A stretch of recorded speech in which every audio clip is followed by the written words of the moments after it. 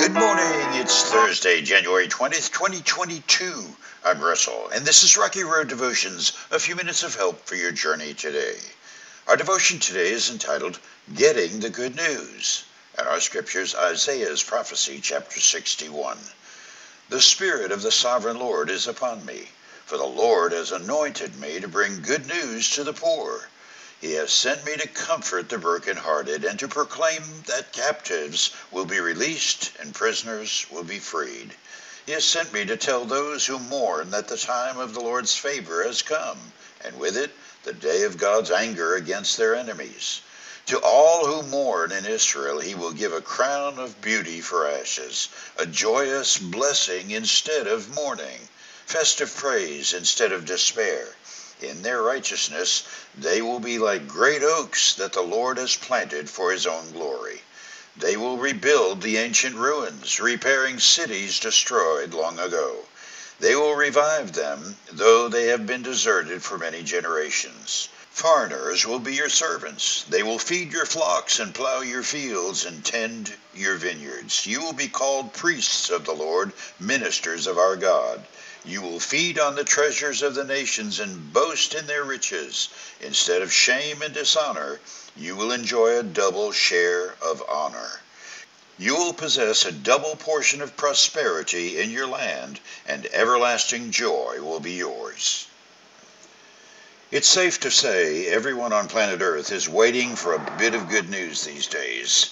With pandemic the last couple of years, economic struggles, international tensions, isolation woes, restrictions by the truckload, and a million other reasons, it's like the good news train has been derailed in the night by a tsunami of whatever can go wrong. For a change, we want to hear a little good news. Well, the story of Israel in the millennial time before Jesus' birth is the backdrop. From the time God's special people escaped captivity in Egypt and entered the land flowing with milk and honey, they were the human poster child of what part of good news didn't we understand.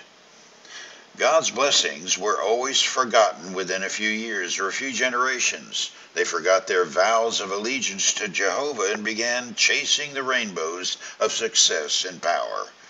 Like the church today, hopping on political bandwagons of conservatism or progressiveness, they forgot who they were. God would take them to the woodshed for discipline. They'd repent and cry out for another Exodus kind of deliverance. God would hear and answer, and they'd do it all over again. Then came Jesus with the final solution.